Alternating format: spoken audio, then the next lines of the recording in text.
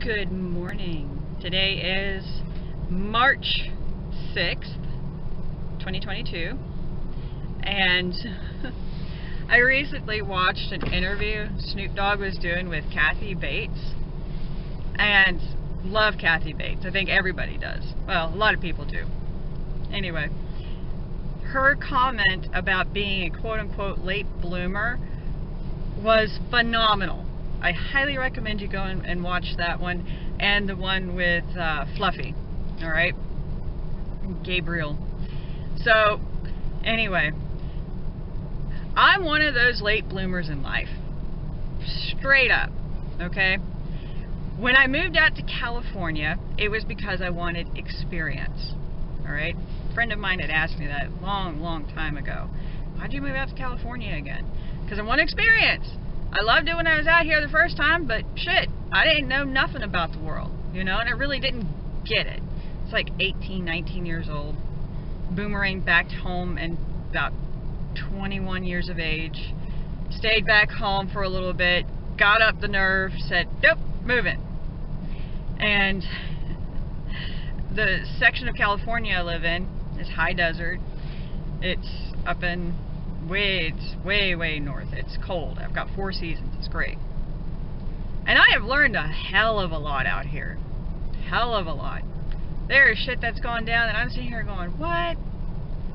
But Kathy Bates' interview with Snoop Dogg really helped me to wake up to the fact, yeah, Rachel, you're a late bloomer. So what? That just means everything's available to you. You'll have more respect for it.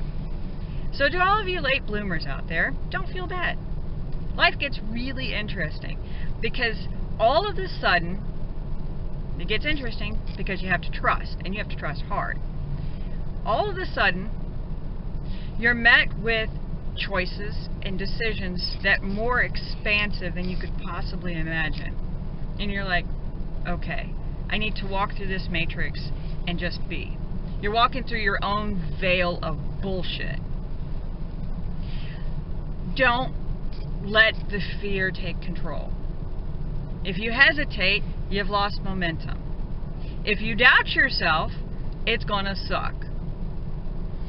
So, I'd like to think that with, and I know that with everything that has transpired, so many people have been on my journey. I just want to say thank you. I'm very grateful for you.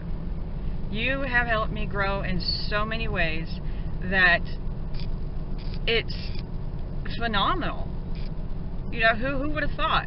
You know, I actually have a few things on my bucket list checked off because I did take a dive and say, hey, what's out there? You know, when you're on your spiritual journey, you're on this journey here, and having this experience, why do we limit ourselves?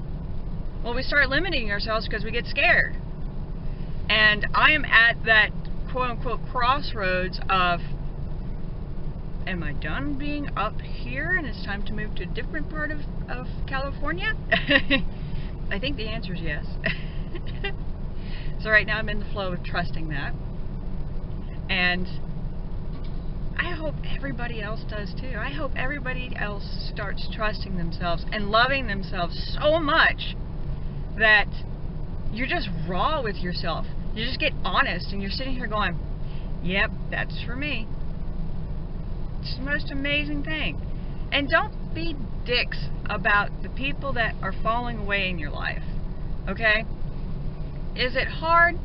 It will have its moments. However, it makes you a better person. You don't collect the gunk on your chakras. Okay? You really start to see the expanded picture. It's a good thing. I'm not saying let them treat you like a doormat, but I am saying have a little mercy. We're all doing the best we can. That's the important part.